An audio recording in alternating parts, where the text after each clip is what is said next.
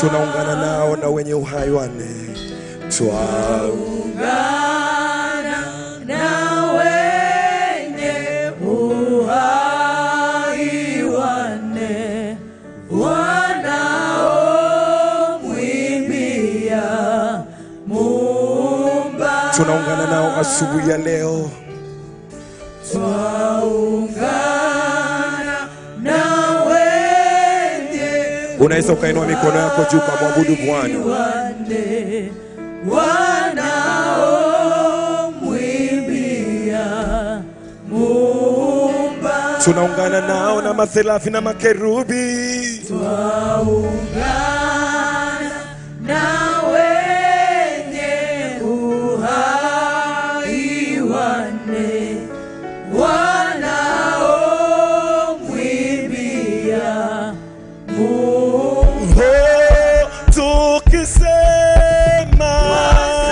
wastahili wewe, Bwana, wastahili wewe, wastahili wewe Bwana, wastahili wewe, wastahili wewe Bwana. Kupokea. Ongeza sauti yako kwa Bwana. Mwazimishe Bwana. Tukisema wastahili wewe Bwana, wastahili wewe, wastahili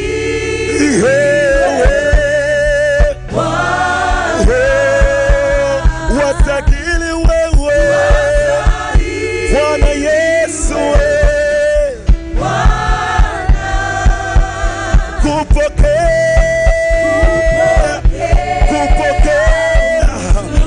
Kupokea.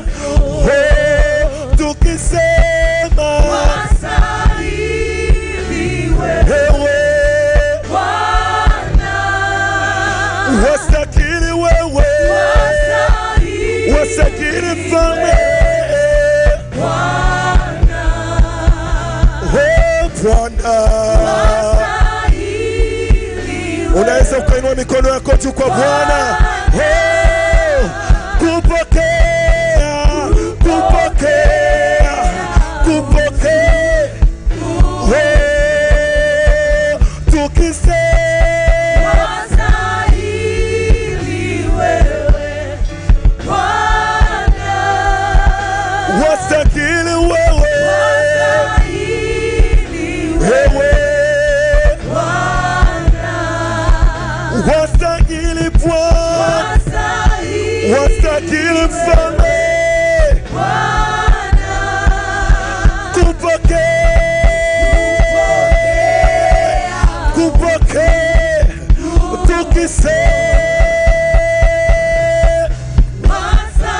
wastahili wewe Bwana, Bwana Yesu, wastahili unastahili Mfalme Bwana, Bwana Yesu, wastahili wewe Bwana,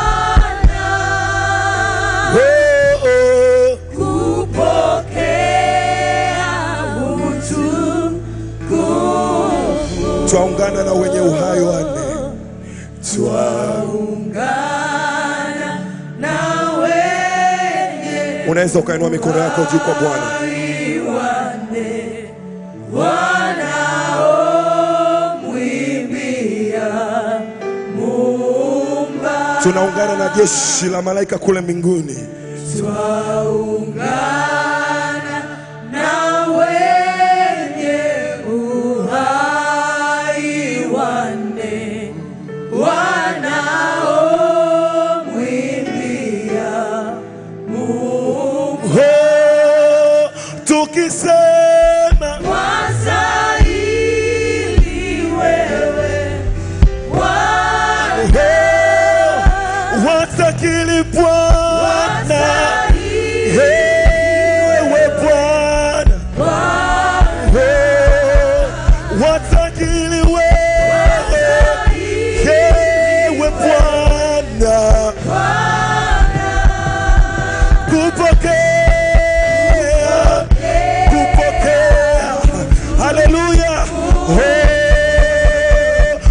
tukisema wastahili wewe Bwana, wastahili Bwana, wastahili ewe mfalme wa wafalme, wastahili wewe, wastahili wewe Bwana, kupokea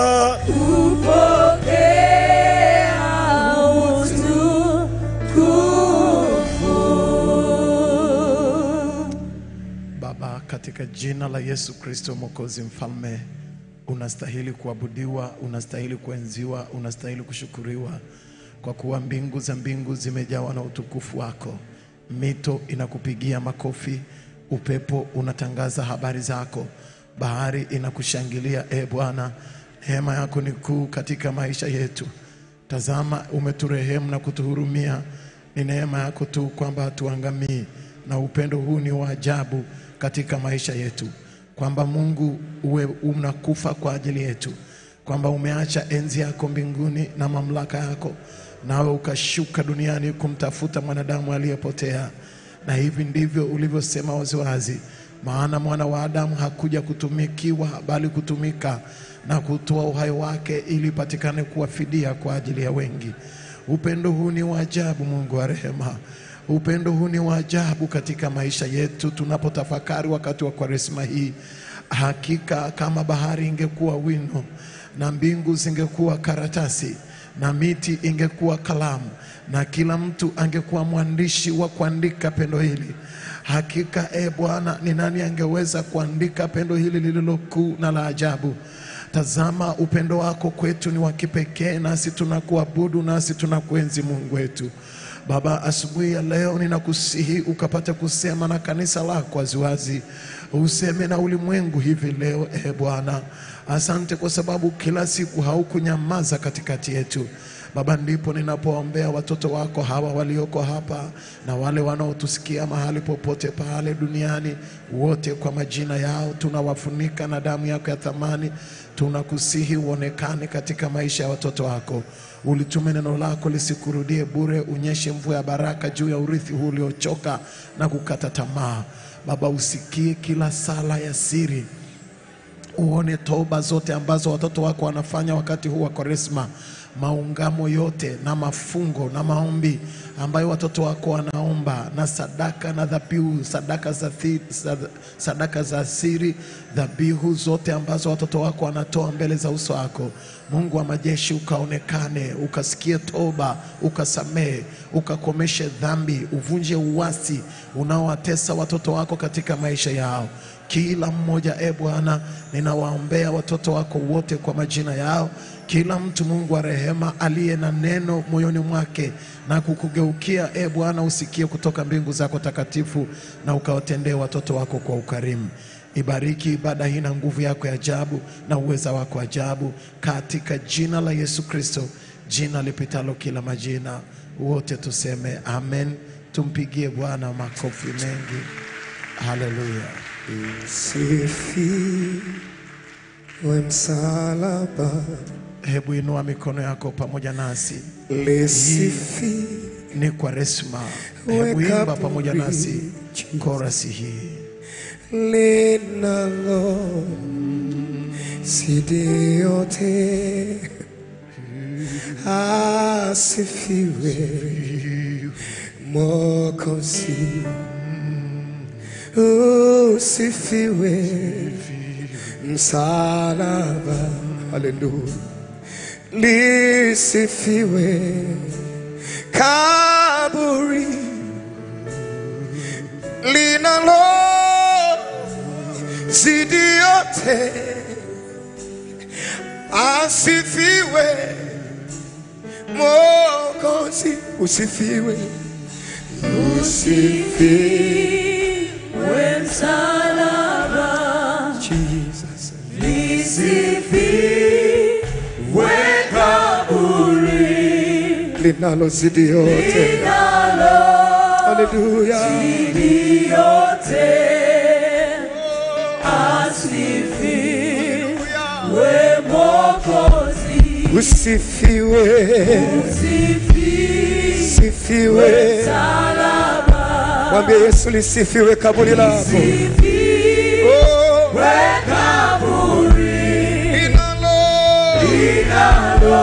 Inalo sidio asifiwe, usifiwe, usifiwe msalaba, lisifiwe kaburi la Bwana,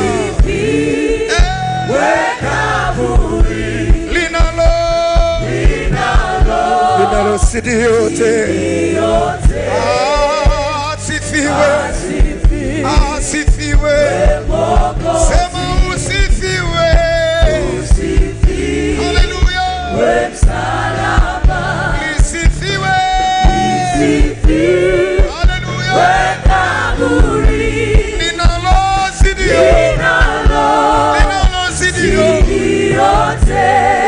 Baba, asifiwe Mwokozi. Jehova makofi mengi ya shangwe, haleluya. Naomba uketi katika uwepo wa Mungu wetu, na Mungu awabariki sana ndugu zetu wa praise team. Hebu tuwapigie makofi, wamefanya huduma nzuri. Ninawakaribisha ninyi nyote katika ibada hii, na moyo wangu unanyenyekea sana. Nasikia kunyenyekea mno ndani ya moyo wangu kuwakaribisha ninyi nyote katika ibada hii ya asubuhi ya leo, ibada ya Morning Glory, the School of Healing, ibada ya masifu ya asubuhi wakati huu wa Kwaresma. Tumsifu Yesu Kristo. Tupungiane tena pale tulipo. Bwana asifiwe, haleluya. Tumpigie Bwana makofi mengi, haleluya.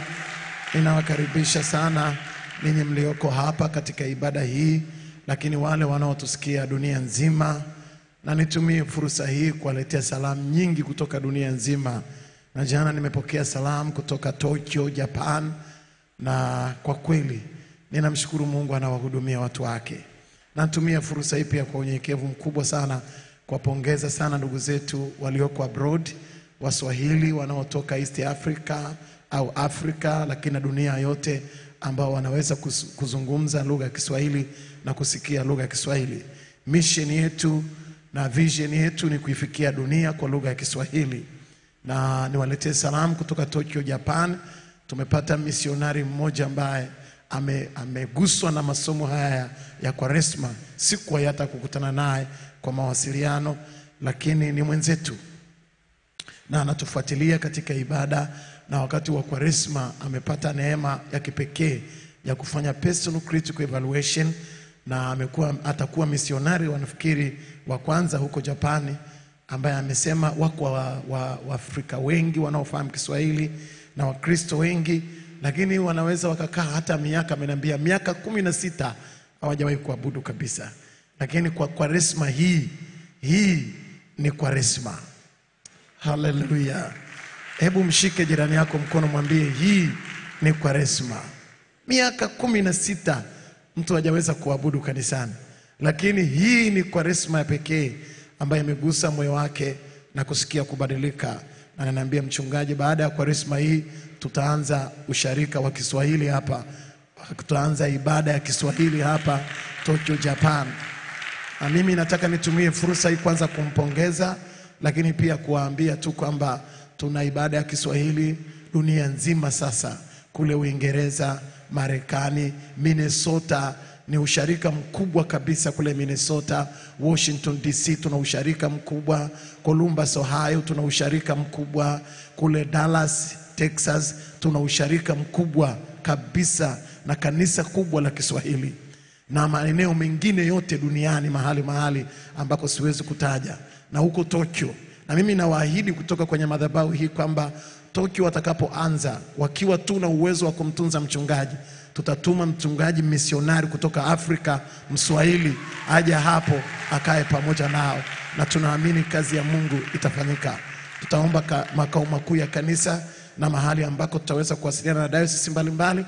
Tunao wachungaji waliosoma missiology ambao wanaweza kwenda kutumika maeneo ya misioni na kuhakikisha injili ya Kristo inahubiriwa. Kwa hiyo Tokyo na waahidi wakianza wanitafute na nitaomba maaskofu wa diocese mbalimbali watanisaidia, mchungaji na mkuu wa kanisa atanisaidia mchungaji wa kuja huko kwa kazi ya huduma ya ibada za Kiswahili. Haleluya. Mabibi na mabwana, kabla ya kuleta ujumbe wa neno la Bwana, naomba kutangaza juu ya t-shirt ambazo ziko hapa, na moja ya t-shirt hii imebeba neno kuu letu la seminar self discipline. Tunazo nakala mbalimbali. Nia yetu ni kuhakikisha kwamba unapata nafasi ya kipekee ya kuendelea kuenzi na kuwa na library, na zitapatikana pale nje. Pamoja na hayo, tunazo stickers mbalimbali ambazo unaweza ukaweka kwenye radio, kwenye diary yako, kwenye Biblia yako, self discipline. Na natumia fursa hii kukaribisha, tafadhali fungua Biblia yako pamoja nami kitabu cha Waamuzi. Kitabu cha Waamuzi ule mlango wa 6. Nitasoma mistari michache pale ya mwanzoni. Kitabu cha Waamuzi na mlango wa 6, tasoma mstari wa kwanza mpaka ule wa 6 peke yake. Biblia inasema hivi, nami nawatangulia kusoma katika jina la Yesu. Kisha wana wa Israeli walifanya yaliyo maovu mbele za macho ya Bwana. Bwana akawatia mikononi mwa Midiani muda wa miaka 7. Mkono wa Midiani ulikuwa na nguvu juu ya Israeli. Tena kwa sababu ya Midiani, wana wa Israeli walijifanyia hayo mashimo yaliyo milimani na hayo mapango na hizo ngome. Basi ikawa hapo Israeli walipokuwa wamepanda mashamba, wa Midiani wakakwea na Waamaleki na hao wana wa mashariki wakakwea juu yao. Wakapanga marango juu yao na kuyaharibu hayo maongeo ya nchi hata ufikapo Gaza. Wala hawakuacha katika Israeli riziki ziwazo zozote. Wala hawakuacha katika Israeli riziki ziwazo zozote. Wala hawakuacha katika Israeli riziki ziwazo zozote, kondoo wala ng'ombe wala punda, kwa maana walikwea na ng'ombe zao na hema zao. Wakaja mfano wa nzige wa wingi wao, na ngamia zao pia walikuwa hawana hesabu, nao waliingia katika hiyo nchi ili kuiharibu. Israeli walitezwa sana kwa sababu ya Midiani, nao Israeli wakamlilia Bwana. Tafadhali naomba usome pamoja nami tena kitabu cha Danieli. Kitabu cha Danieli nitasoma kuanzia mstari ule wa 28. Danieli mlango wa 4, tasoma kuanzia mstari wa 28, tasoma mistari michache. Danieli mlango wa 4 kuanzia mstari wa 28. Danieli 4 tasoma kuanzia 28. Biblia inasema hivi: haya yote yakampata mfalme Nebukadreza muda wa miezi, baada ya miezi 12. Baada ya miezi 12 alikuwa akitembea ndani ya jumba lake la kifalme katika Babeli. Mfalme akanena akasema, mji huu sio Babeli mkubwa nilioujenga mimi uwe kao langu la kifalme kwa uwezo wa nguvu zangu, ili uwe utukufu wa enzi yangu? Hata neno lile lilipokuwa katika kinywa cha mfalme, sauti ilikuja kutoka mbinguni ikisema, mfalme Nebukadreza, maneno haya unaambiwa wewe. Ufalme huu umeondoka kwako, nawe utafukuzwa mbali na wanadamu, na makao yako yatakuwa pamoja na wanyama wa kondeni. Utalishwa majani kama ng'ombe, na nyakati 7 zitapita juu yako, hata utakapojua ya kuwa aliye juu ndiye anayemiliki katika ufalme wa wanadamu, naye humpa mtakaya wa yote. Saa hiyo hiyo jambo hilo likatimizwa.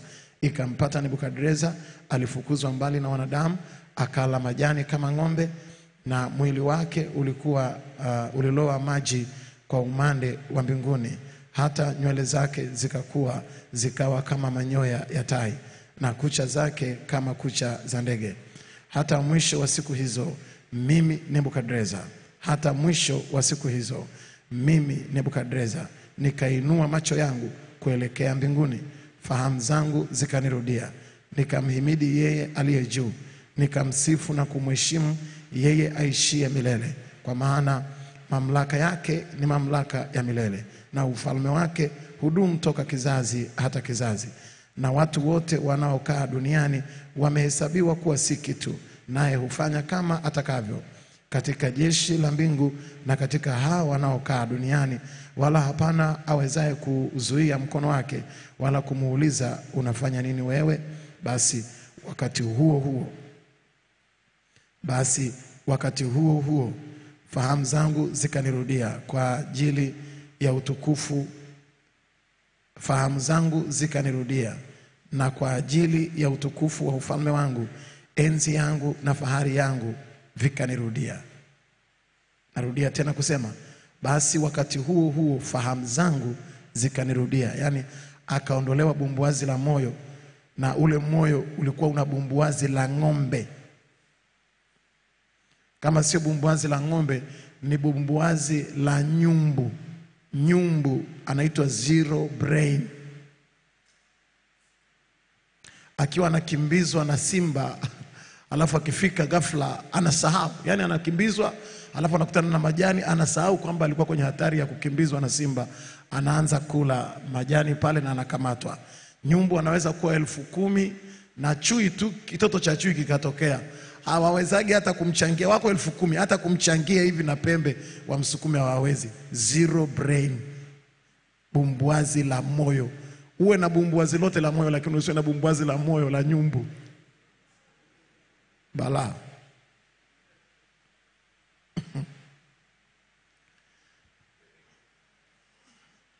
Kwani mnashangaa nini? Hivi hujaonaga mtu ambaye anaweza akasahau fadhila ndani ya dakika chache? Kwani hamjawahi kuona? Yani unamfadhili wakati anakula pilau, wewe ni wa mwana. Akienda kunawa mikono, anakunawa na wewe. Zero brain, bumbuazi la moyo la nyumbu. Sijawahi kuona mikosi kama hiyo. Inipitie mbali pombaka. Tuendelee mbele.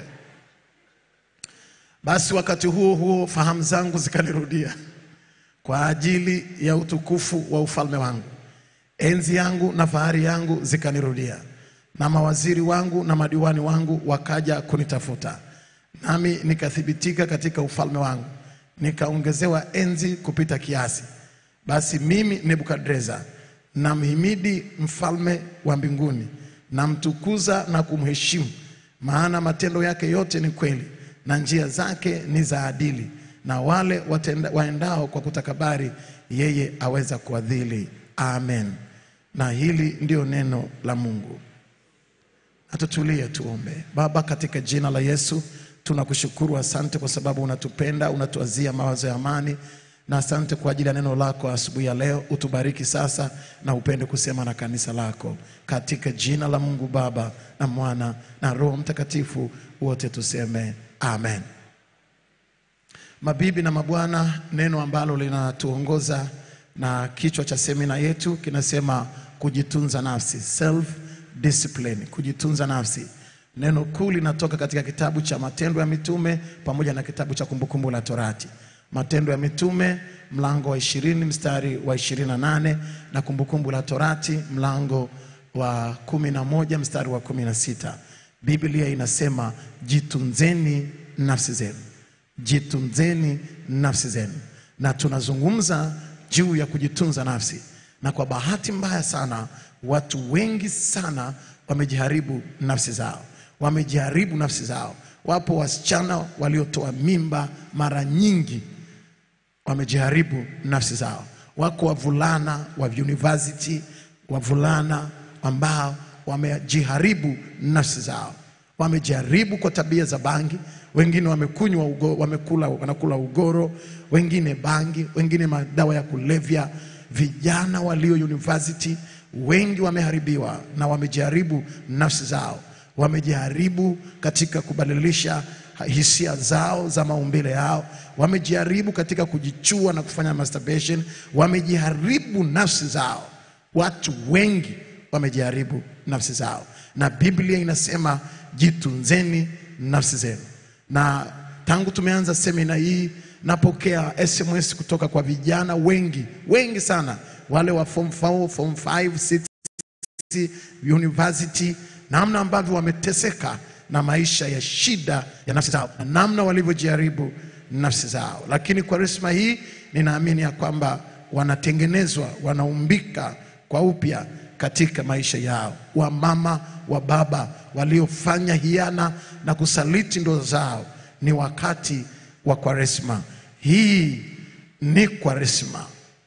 Mabibi na mabwana, tumezungumza habari za Nebukadreza, na pengine nataka nikazane kumaliza ili baada ya hapa jioni tuendelee kidogo mbele na kumwangalia Gideoni na namna alivyokomboa taifa la Israeli.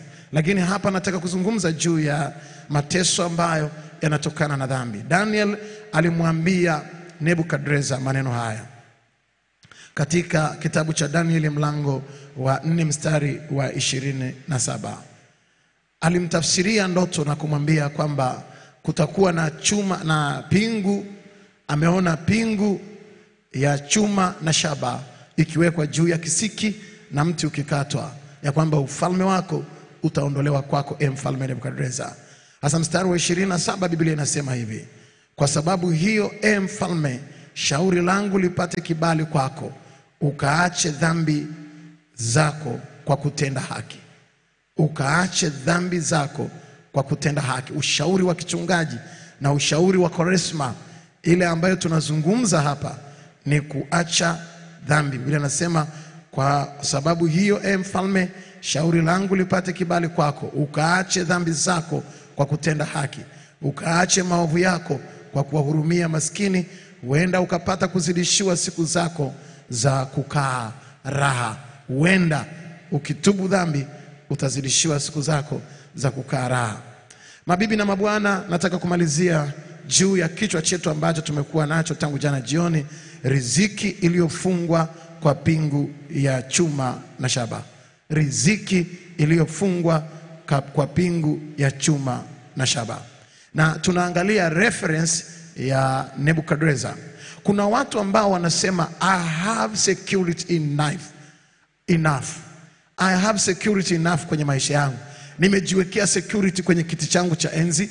Pengine ni mchungaji, pengine ni padri, pengine ni askofu, pengine ni wenye mamlaka mahali. Unafika unasema nimejiwekea strategic kwenye kiti changu cha enzi au kwenye position nilionayo. Pengine ni mkurugenzi, pengine ni manager, pengine ni nani. Na unafikiri ya kwamba katika kustarehe na dhambi na kufanya dhambi na uasi una security ya kutosha. Hakuna mtu aliyekuwa na security kuliko Nebukadreza duniani. Hajaweza kuzaliwa mwanadamu aliyekuwa na security duniani. Na nakumbuka Nebukadreza alitengeneza kwa mke wake, unakumbuka alimtengenezea mke wake birthday yake, akampongeza, akamtengenezea garden, bustani zinazoning'inia kule Babiloni. Mpaka leo ni utalii, iko miongoni mwa maajabu 7 ya dunia, wale ambao wanafanya research. Lakini kile ninachotaka kuzungumza hapa sio habari hiyo. Habari ninayotaka kusema hapa ni mtu ambaye aliishi maisha ya starehe mpaka leo ameacha historia ya maajabu 7 ya dunia. Watu wanaenda kushangaa wanapokwenda kuangalia hizo hanging gardens duniani all over the world.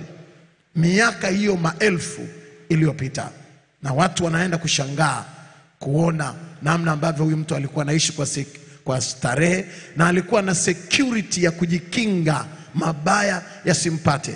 Kama ambavyo wengine wanacheza na dhambi, wanaamini eti kwamba wana NSSF.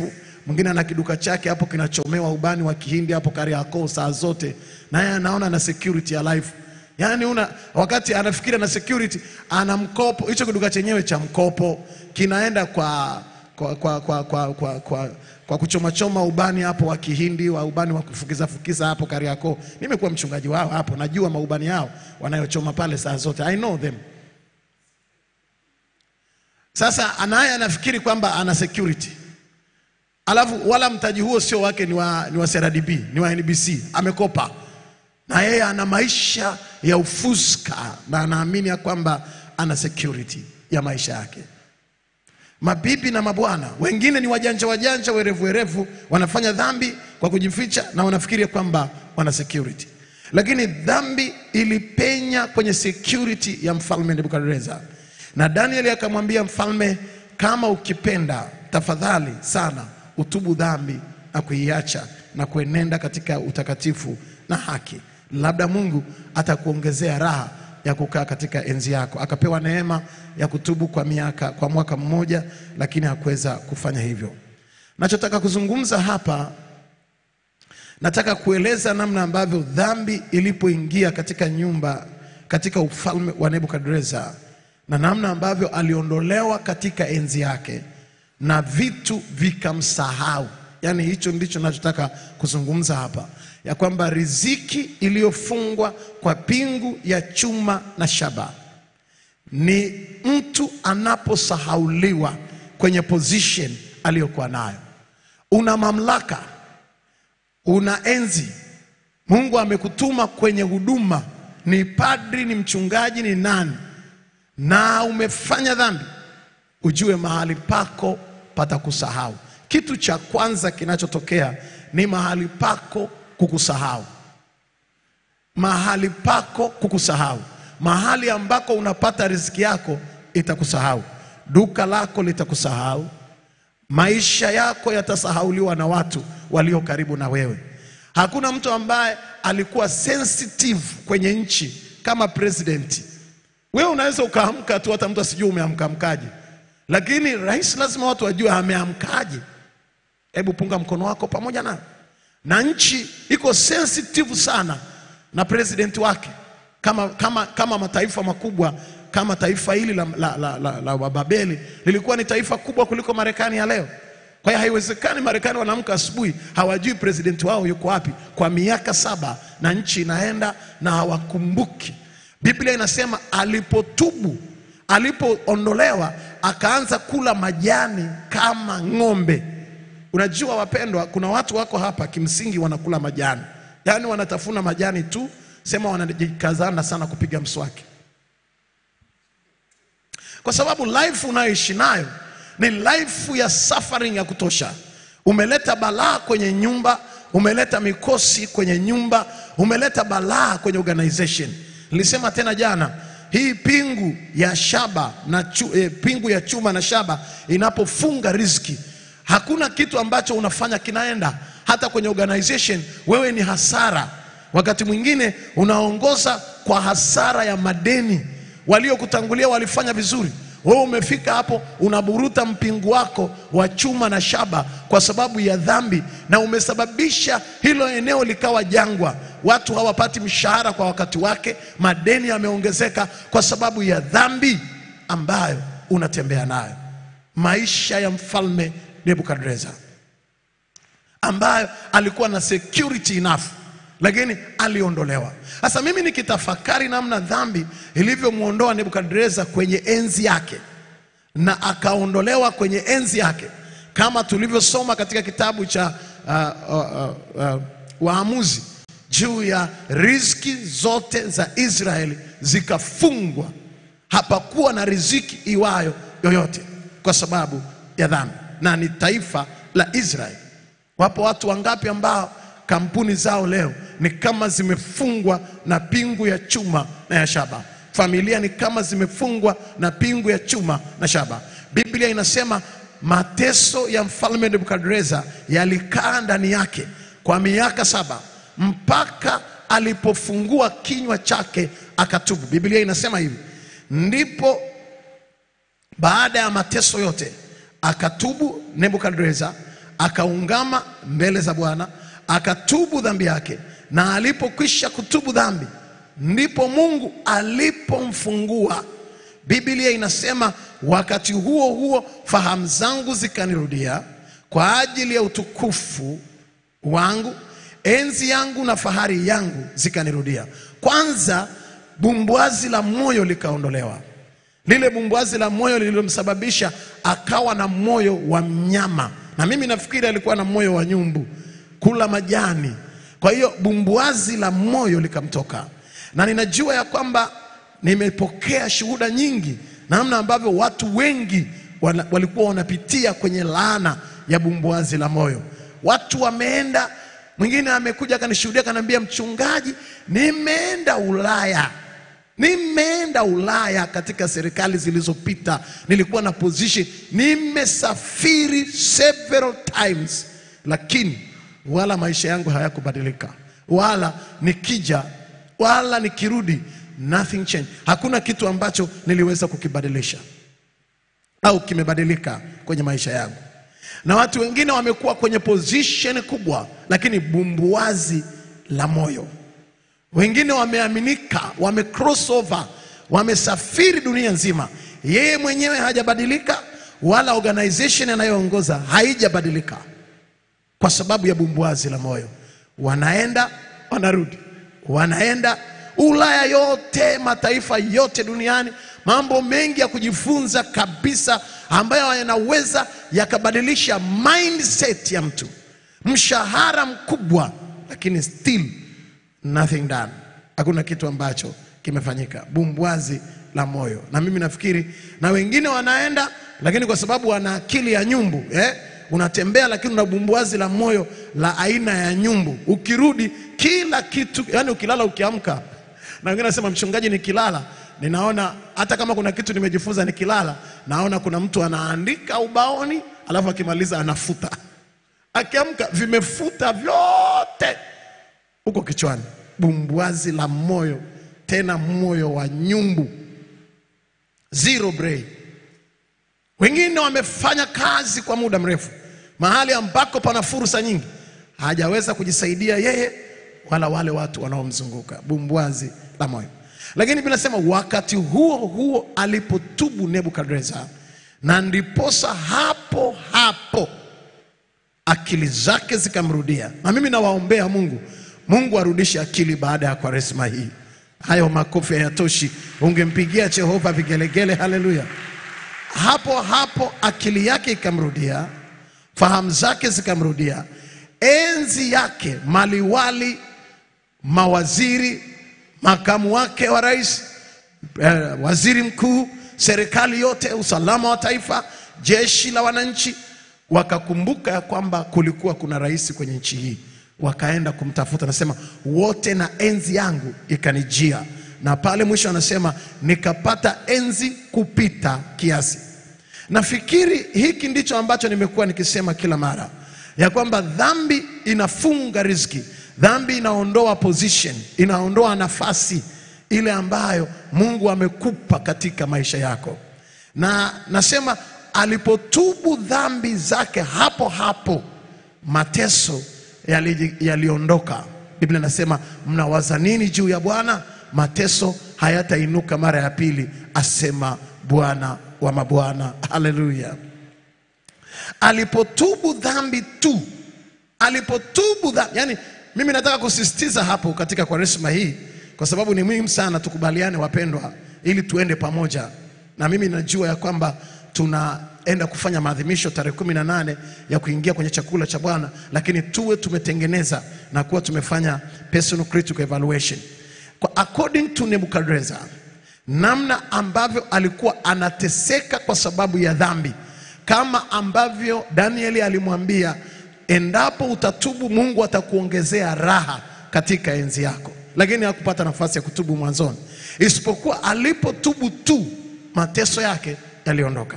Na ndiposa mtaniwia radhi, na nitatafsiri lakini kwa lugha ya Kiswahili. Na ndiposa nakumbuka, nilisema juzi jioni, acha niseme tena leo asubuhi.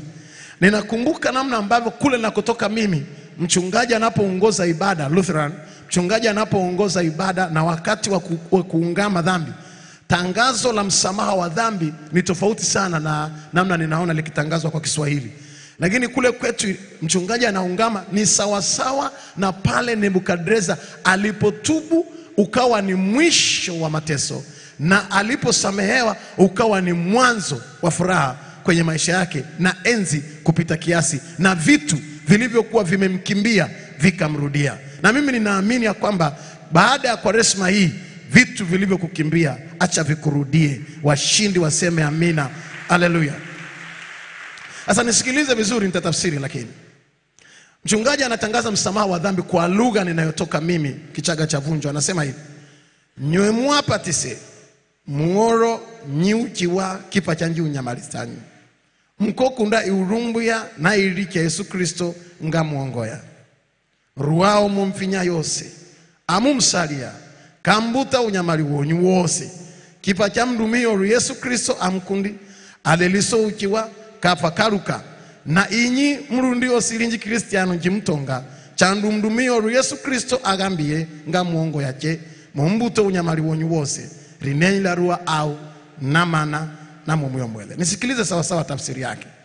Ninyi mliobatizwa, mlio na matatizo, mnaopitia mapito magumu kwa sababu ya dhambi yenu, mliopinda kwa sababu ya dhambi yenu, mliovurugwa kwa sababu ya dhambi yenu, mnaokula majani kwa sababu ya dhambi yenu, mliofukuzwa kwenye enzi yenu na raha yenu kwa sababu ya dhambi yenu, mkitaka kuacha kwa moyo wote, ninawatangazia hivi leo Kristo Yesu Mwokozi anawaondolea dhambi yenu. Na mimi niliye mtumishi wa Mungu na mchungaji na kuhani, nawatangazia hivi leo mmeondolewa dhambi yenu yote kwa jina la Baba na Mwana na Roho Mtakatifu, na zije nyakati mpya za furaha katika maisha yenu. Hiyo ndio tafsiri yake. Hayo makofi hayatoshi, ungempigia Jehova vigelegele. Haleluya. Hilo ni tangazo linalotoka mbinguni. Na ndio maana nawaambia pia kuungama na kutangaziwa msamaha wa dhambi ni utaratibu wa mbingu. Alipoungama kila kitu ambacho kilikuwa kimepotea kwenye maisha yake, enzi, falme, mamlaka, uwezo, chakula kizuri, vyote vikarudi baada ya toba aliyokuwa ametubu. Mabibi na mabwana, ninasimama mbele za Mungu aliye hai, ninawatangazia ninyi nyote ambao mnaisikia sauti hii, popote pale ambako kuna vitu vilivyokuwa vimekusahau, vitu vilikuwa vimekupotea, enzi uliokuwa umeipotea, mahali ambako ulikuwa umefanya dhambi na mateso yakaja juu yako, natangaza ukomo wa mateso baada ya Kwaresma hii kwa jina la Yesu Kristo. Wanaopokea wapigie Jehova makofi ya shangwe. Haleluya. Natangaza ukomo kwa damu ya Yesu, na natangaza nyakati mpya za furaha. Biblia inasema ndipo baada ya toba mimi Nebukadreza vitu vyangu vikanirudia. Nasimama kwenye madhabahu hii, nasema vitu vyako vikakurudie kwa jina la Yesu Kristo. Enzi yako ikakurudie tena, heshima yako ikakurudie. Hebu nisaidie kuwatikisa watu wawili watatu, waambie vitu vyako vikakurudie, enzi yako ikakurudie, afya ikakurudie. Hata kama umefanya dhambi iliyoleta magonjwa ya mauti ndani yako, afya ikakurudie, heshima ikakurudie, uchumi wako ukakurudie, furaha yako ikakurudie, ushindi ukakurudie. Haya. Wako wapi washindi hapa? Wangempigia Jehova makofi ya shangwe na vigelegele. Piga tena, Yesu asikie. Ndipo Biblia inasema Nebukadreza akasema, baada ya kutubu kwangu nikazidishiwa enzi kupita kiasi. My God, my Lord. Ninatangaza jioni ya asubuhi ya leo katika Kwaresma, baada ya Kwaresma hii urudishiwe enzi kupita kiasi. Wako wapi wanaopokea enzi kupita kiasi? Nasema tena pokea, nasema tena pokea. Halafu piga makofi ya shangwe. Nisaidie kuwatikisa watu wawili watatu, waambie enzi kupita kiasi, urudishiwe enzi kupita kiasi, faida kupita kiasi, heshima kupita kiasi, jina lako likawe na heshima tena kupita kiasi, biashara yako ikaende kwa faida kupita kiasi, maisha yako yawe na nguvu Wako wapi washindi hapa ambao wanasema ni kupita kiasi? Anointing kupita kiasi, heshima kupita kiasi, neema kupita kiasi, ushindi kupita kiasi, furaha kupita kiasi. Wako wapi watu ambao wananielewa asubuhi ya leo? Ninatangaza wote wanaoisikia sauti hii baada ya Kwaresma, hebu nisaidie kuwapigia high five watu wawili watatu, waambie baada ya Kwaresma hii, baada ya Kwaresma hii, baada ya Kwaresma hii, baada ya Kwaresma hii, baada ya Kwaresma hii, furaha kupita kiasi, heshima kupita kiasi, enzi kupita kiasi, ushindi kupita kiasi, amani kupita kiasi, uwepo kupita kiasi, neema kupita kiasi, biashara kupita kiasi, furaha kupita kiasi, ushindi kupita kiasi, elimu kupita Piga, Yesu asikie. Haleluya. Watoto wako wakafaulu kupita kiasi, darasani wakawe vichwa kupita kiasi, maisha yako yakabarikiwe kupita kiasi, biashara yako ikaongezeke kupita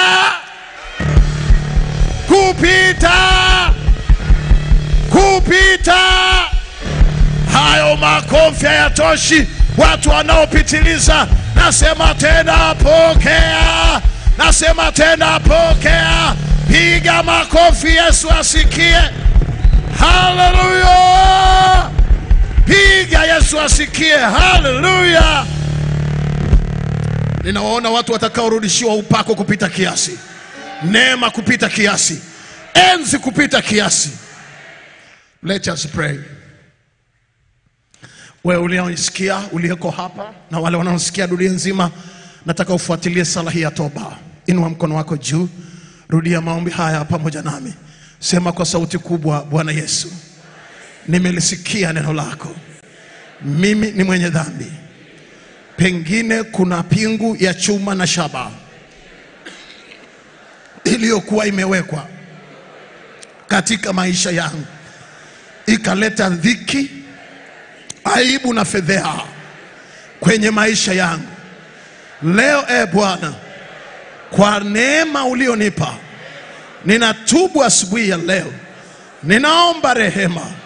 Iliyo pingu ya chuma na shaba iliyofunga riziki yangu ikapate kuondolewa kwa damu ya Yesu, kwa damu ya Yesu. Ninainua mikono yangu, ninanyenyekea moyoni mwangu. Baada ya Kwaresma hii, hiyo pingu ya chuma na shaba iliyofunga riziki yangu ipate kuondolewa. Unirehemu Bwana, mwana kondoo wa Mungu, uichukue dhambi ya ulimwengu. Unirehemu, mwana kondoo wa Mungu, uichukue dhambi ya ulimwengu. Unirehemu kwa damu yako takatifu, kwa damu ya Yesu Kristo. Na asante asubuhi ya leo, maana utanizidishia enzi kupita kiasi, furaha kupita kiasi, ushindi kupita kiasi, neema kupita kiasi. Ikiwa ulimrudishia Nebukadreza, nami napokea, nami ninajua hautaniacha Bwana, kwa damu ya Yesu, kwa damu ya Yesu, kwa damu ya Yesu, kwa damu ya Yesu. Hebu omba kwa dakika chache wakati napoomba kwa ajili yako. Baba, katika jina la Yesu Kristo Mwokozi, asante kwa ajili ya watoto wako ambao wameisikia sauti hii asubuhi ya leo. Na asante maana unaiondoa pingu ya shaba na chuma iliyofunga riziki na maisha ya watoto wako. Kila pingu ya chuma na shaba iliyokuwa imefunga riziki za watoto wako, kwa toba Bwana, kama ulivyoliangalia taifa la Israeli, kama ulivyomwangalia Nebukadreza, kama ulivyoangalia watoto wako Baba, ninakusihi ukaonekane katika maisha ya watoto wako hata asubuhi ya leo.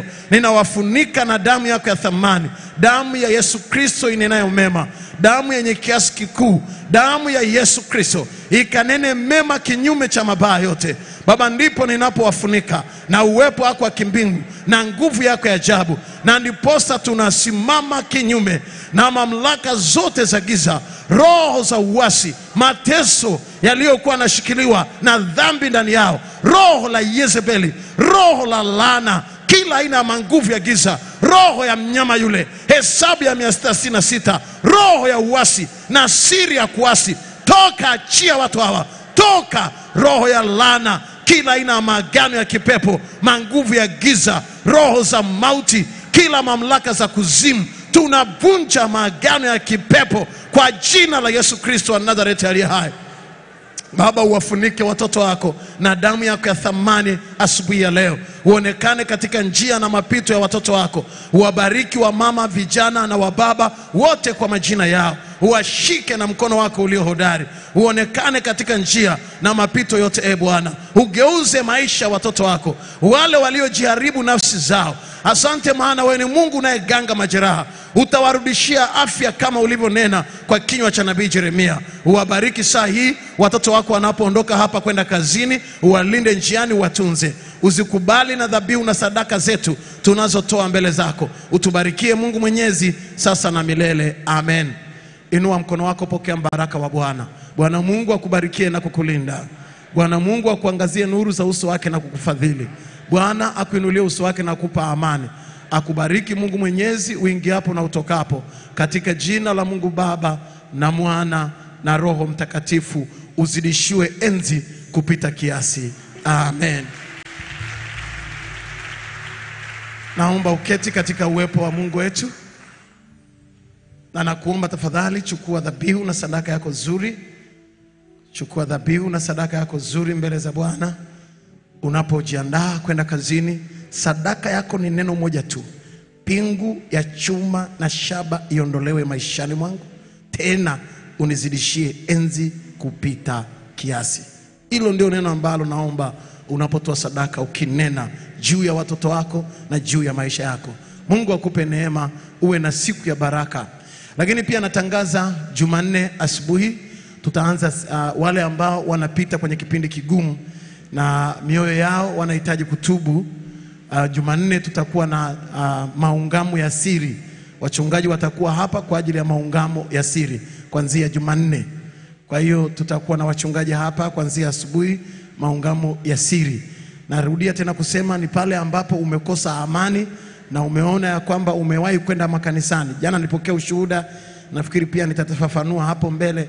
Dada mmoja alikuwa na shida, yuko Nairobi, ametoa mimba zaidi ya mara 9 na ameua watoto 9 kwa kutoa mimba, na akajienda mpaka akabatizwa na maji mengi, akaenda kunyweshwa mafuta, akanyweshwa maji, akafanywa madeliverance, lakini ndani yake hajawahi kuwa na amani. Kila mara anakumbuka hiyo dhambi na hajawahi kuungamanishwa au kuungama na kurudishwa kundini juu ya hiyo dhambi, na imemtesa kwa maisha yake na ikafunga maisha yake yote. Yeye yuko Nairobi, lakini akaniambia, mchungaji, namna ambavyo nimefunguliwa natoka Nairobi, nitakuja kwa ajili ya kuja kuingia kwenye maungamo.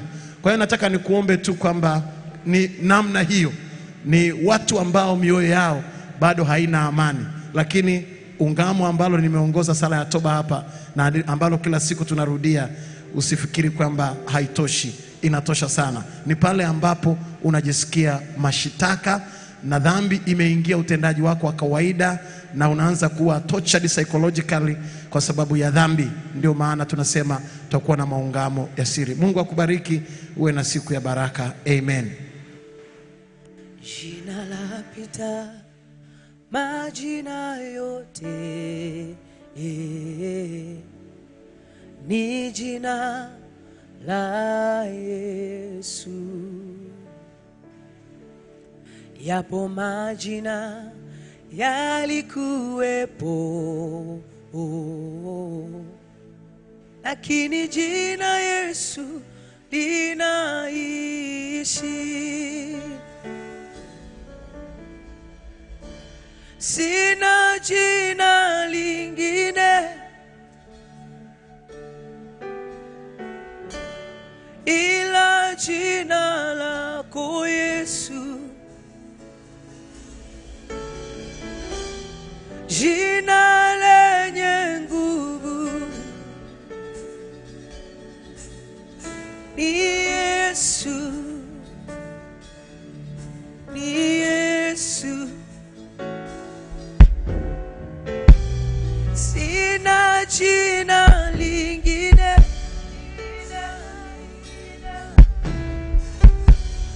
ila jina lako Yesu,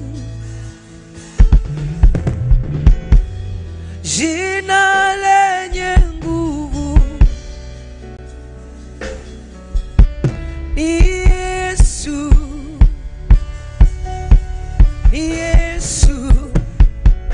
Sina jina, sina jina lingine ila jina lako Yesu, ila jina lako Yesu. Jina lapita majina, jina lenye nguvu.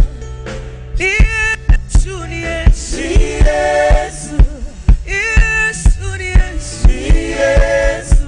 Sina jina lingine, sina jina lingine ila jina lako Yesu, ila jina lako Yesu. Jina lapita majina, jina lenye nguvu. Ni Yesu, ni Yesu, ni Yesu. Ni Yesu, ni Yesu, ni Yesu.